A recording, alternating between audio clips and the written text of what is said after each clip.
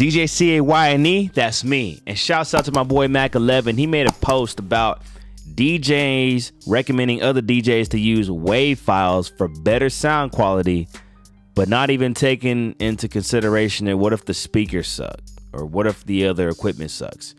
You're gonna use WAV files to get better sound quality, but you're not even looking at the speakers or anything. So we're gonna talk about that. I had a class last year that I hosted, the Behind the Decks session, and we're gonna have one this year again. But I mentioned sound quality. When it comes to sound quality, it is a streamline, and it starts in the studio.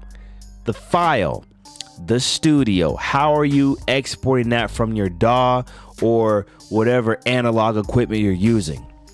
So majority of tracks today are made or exported from DAWs, Pro Tools, Acid, Image Line, whatever you're using. If you are a producer and you're making your own stuff, when you export the tracks, make sure, if you're using WAV files, that's cool. That has a broader platform to give you a better sound quality, and it's best to use that when you're breaking down stems. But you can also use MP3s too. Remember, WAV files are very heavy.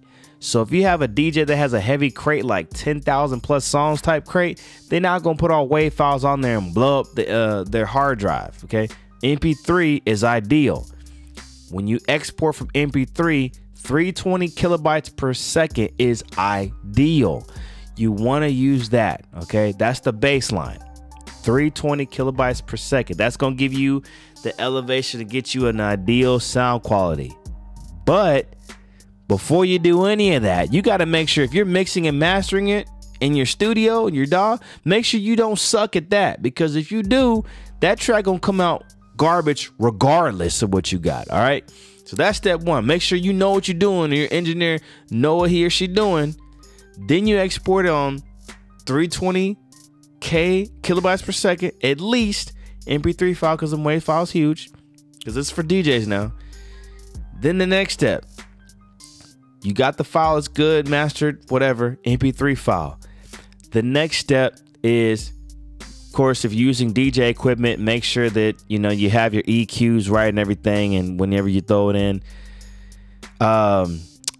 Most DJs are going to be DJing from a laptop, so it'll be like laptop going into the DJ mixer, or controller going into the speakers.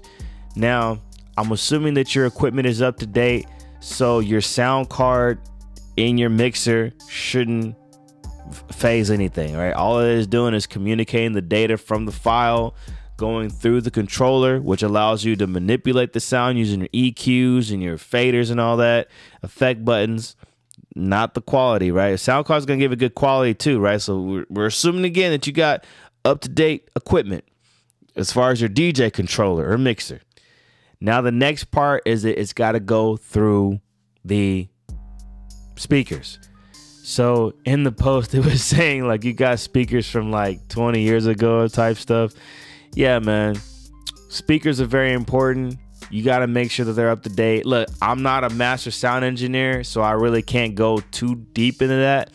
But just know that if you're playing somewhere and your files are good, because I could tell you about that part, but let's say your files are good and you're playing it at the venue and it still sounds like crap, it's probably the speakers. Ask the engineer, the venue owner on deck, like, hey, like, how old are these speakers? Have y'all checked the cabinets? Have y'all checked the subs? What's up with that? Okay, so just keep that in mind, y'all. You could do your part first, because I'm not like I did sound work back in the day, but I'm not like an in-depth. I can't tell you like, oh, this speaker has like a whatever tweeter, the blah, blah, blah. I'm not that. But you can still listen with your own ears. You can tell when something's off. But just know on your part, you can make sure that if you're exporting or getting your music from record pools, DJ City, BPM Supreme, you could trust they're going to give you good quality files. Anywhere else you're getting them from, SoundCloud, if you're downloading music from SoundCloud, you probably want to check on that, because a lot of these SoundCloud rappers and stuff ain't giving you whatever. And, but some of them got their shit together, some of them don't.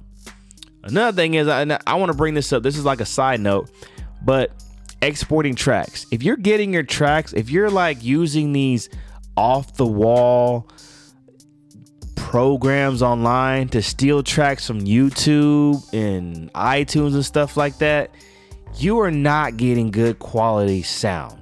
So I've heard a lot of DJs that I've played along with, and I can hear y'all play tracks that clearly sound that they've been ripped from YouTube, and then I play my track and there's a clear sound difference. People can hear that, okay? So what I'm telling you is stop ripping off music off of YouTube unless you're using a reliable app, a reliable one, okay? If y'all using these little free programs, you're probably getting crap audio, okay? And that's probably why your shit suck. So, look, man, it's your boy DJ Kane. You can do the sound quality check on your end. Use reliable DJ pools. If you got your homeboy, homegirl making you tracks, make sure that they know what the heck they doing when it comes to mixing and mastering. Really listen in.